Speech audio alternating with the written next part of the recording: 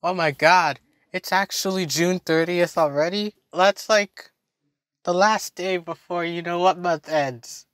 I didn't even get a chance to make any of the jokes. Yet here I am, secluded from a house party, drinking some Dr. Pepper, strawberries and cream.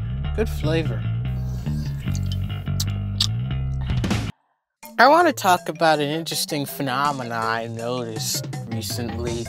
There's a surprising amount of Nirvana shirts that you could find people wearing in the wild. Now, I'm pretty sure you know who Nirvana is.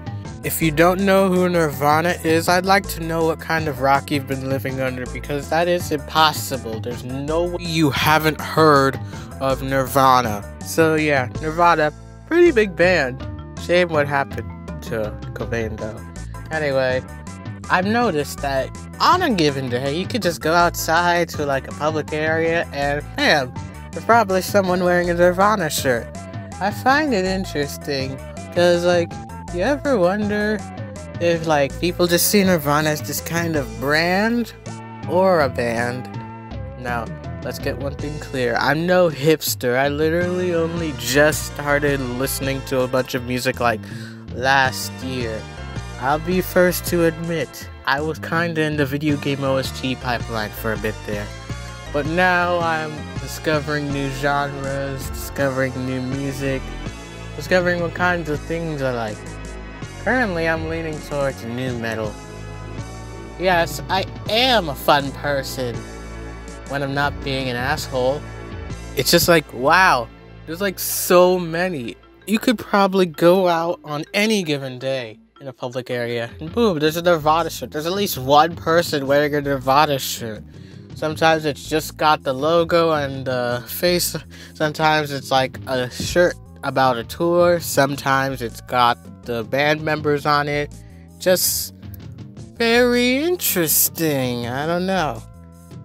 To tell you the truth, this is one of those things where you have to be in the know to know. And by in the know, I mean you have to know what's going on in my head, because otherwise you wouldn't be able to get it.